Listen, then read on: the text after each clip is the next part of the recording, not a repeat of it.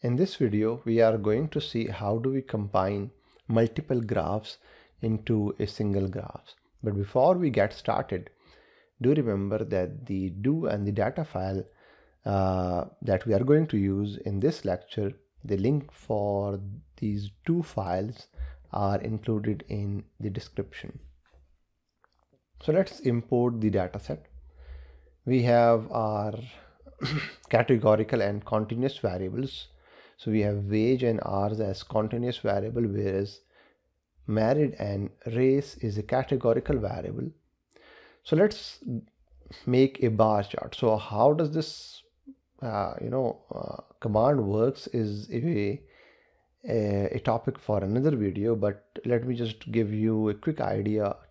To make bar chart, you click on graph and then bar chart, and then this select the metric that you want to, statistic that you want to apply, select the variable, and then the category on which the bars would be created.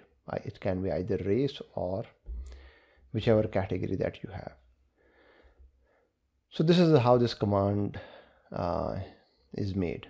So we make a graph bar chart, right? So we have a graph, a bar chart of individuals' median salary for single and married. So single earns somewhat more salary as compared to married people. And remember, the graph name is capital G R A P H.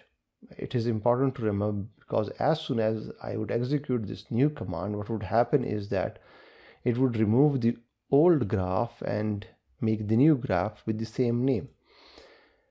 So to combine different graphs, we first have to understand how do we name graphs. So this is the same command that we just used, but let's name this graph as G1 and use comma replace option within the name option, so that if there is any graph by the name of G1, it can be replaced. So this is the same command till here, but we are using the name option. So it generated the graph and named it as G1. So we are going to generate the second graph and name it as G2. So now we have G1 and G2. Let me create another graph, and this time let's have a scatter graph of wage over hours and name it as G3. So we have three graphs. Remember that naming the graph does not save them on the hard disk, but rather just save them in Stata's memory. And if we were to look at the list of graphs that are there, then we can simply run graph directory. So we have graph G1, G2 and G3. And if I was to describe a graph, so we use graph, describe, and the name of the graph. So we know which command was used to generate this graph, its format, its color scheme, its size, etc., and when it was generated. So we have the description over here. So we know we have graph 1 and graph 2 and graph 3, but just let's combine graph 1, G1 and G2. The command to combine graphs is graph space combine. This is the whole command that is used to combine the graphs, and then the name of the graphs with space between them. So this would generate a new graph that would combine G1 and G2 in a single graph. But you can see how the y-axis and x-axis are different, but although the x-axis would remain different in this case, it wouldn't be logical to have same x-axis because the categories are different. But what we can do is we have wage over here on the y-axis. We're going to have same scale. So that way it's easy to compare these two graphs. So for that we can use y common. So y common option would make the axes similar for both graphs, and x common option would make the x-axis similar for both graphs. So graph combine, the same command G1, G2, we would get the same graph, but now we would have Y common option, so we would have same axis.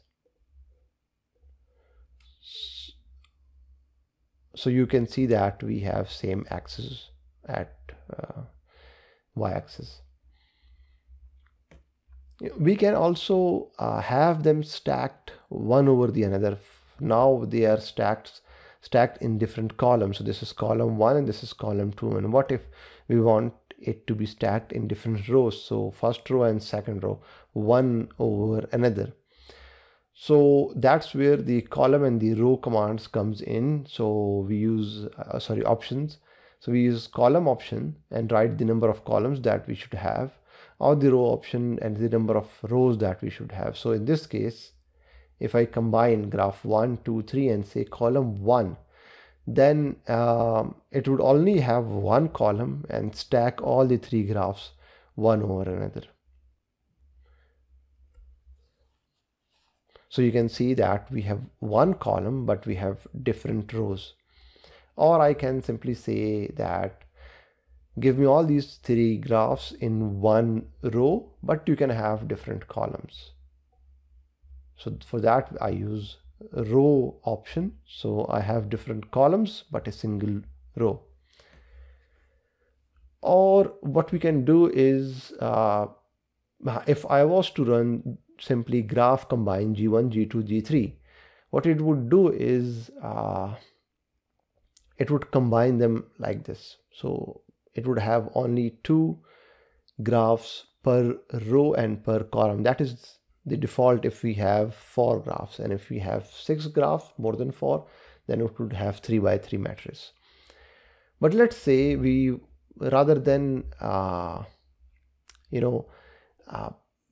stacking row wise, so first it would execute this graph 1, then it would place graph 2 over a second column, and then downwards it will place the graph 3. But what if we want it to have column first? So first this graph, then it should come over here, then G2 should come over here, and G3 should be here, and then G4 should be here.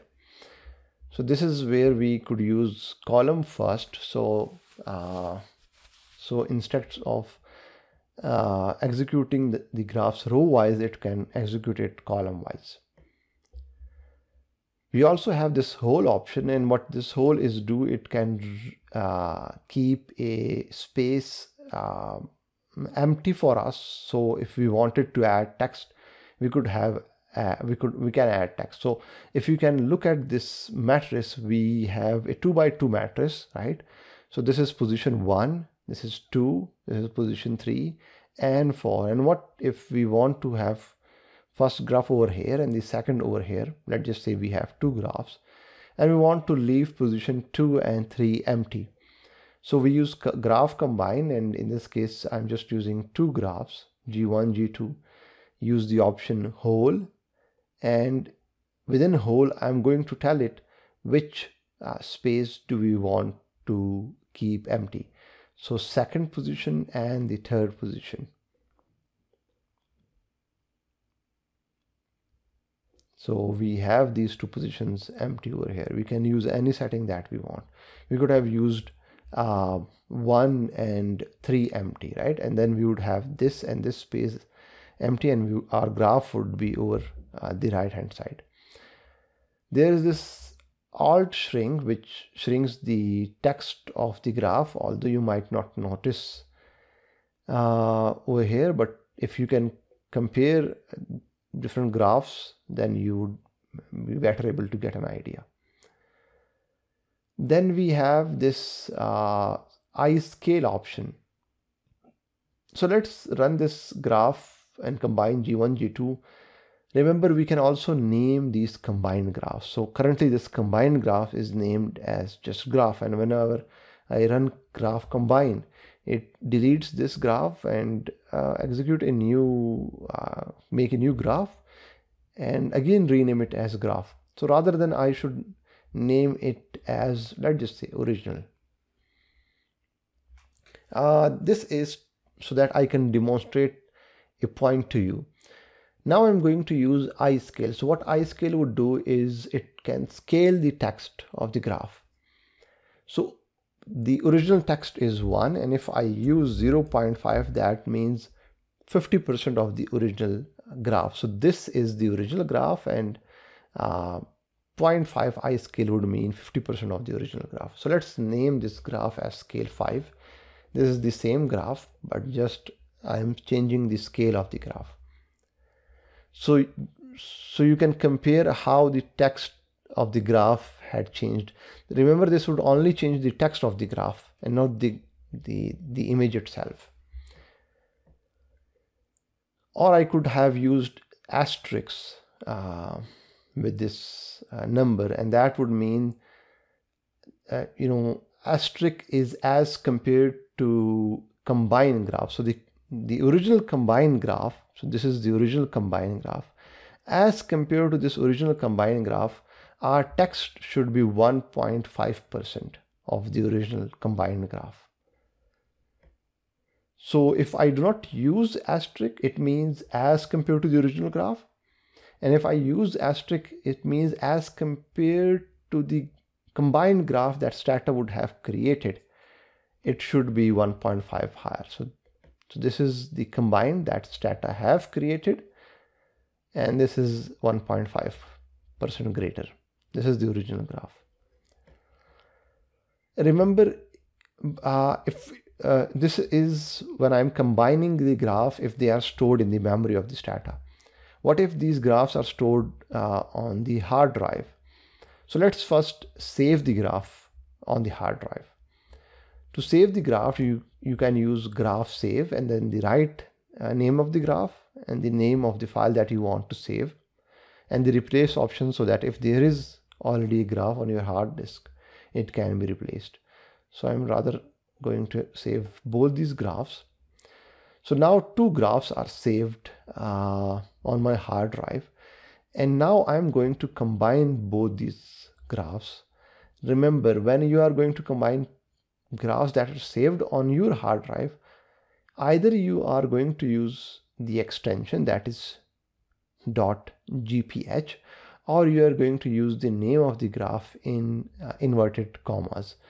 So in case if they were saved in the memory, we would just use the name of the graph. But when they are saved on the hard drive, we would have to use the extension. The same result we would get from here, but let me show you the help menu of this graph combined. You can see over here the simple name, which is the name of the graph in memory, and if it is the name of the graph stored in disk, then you can either use inverted commas and the name of the graph or the file, or the name of the file followed by the extension. Okay. We can also change the scheme of the combined graph. So that is what we do using scheme option, and within scheme option we can use different options that we have. But in this case, you would only see the borders being changed, and the reason is if we were to change the scheme of this whole graph, then we would have to go back to our original command and say write scheme over here, and then once we save our G1 as in any scheme, then we could use those combined graph commands.